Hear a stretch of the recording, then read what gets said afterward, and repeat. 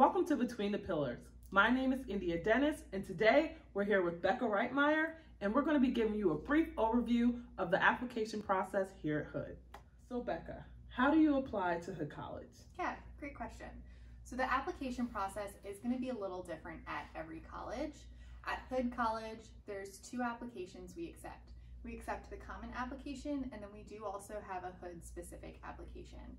They're going to ask for the same information. It's really just up to your preference which you would like to complete. In addition to the application, there are a few items that we do require that you submit. Your essay is one of them. Now that actually is built into the application, and you'll get a choice of several different prompts. We do also require your high school transcript. That's submitted through your high school counseling office. Once we have those items, your application and essay and your high school transcript, we are able to review your application. However, we do also recommend that if you have letters of recommendation, usually one from a school counselor, one from a teacher, that you submit those. If you have a resume or portfolio that you would like to submit, you're welcome to do so. And then we do also recommend that students do an admission interview, because that's a great opportunity for us to get to know more about you. In terms of timeline, the common application opens August 1st of your senior year, so that's the earliest you're going to be able to apply. And then we have rolling admission here at Hood. What that means is we have no set deadlines.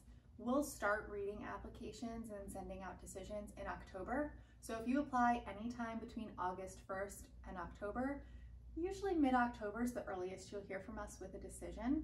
If you apply after that, once we have your completed application, you'll hear from us within about 2 weeks. So Becca, how do I write an essay that stands out? Yeah, so there's two parts to writing a college essay that stands out. So the first part is how you write your essay. So when you're approaching your college essay, you're going to want to pay attention to the same things that you're already paying attention to with the papers you write for high school. Grammar, capitalization, sentence structure, the overall flow of your essay. I always recommend to students, after you finish writing your essay, go back and read it again. Maybe try reading it out loud. And also have someone else read your essay and give you feedback. It can be really helpful to hear what things they're picking up on as they're reading your essay. And also to have someone else look at it and be able to give that feedback. The second part is what you write about.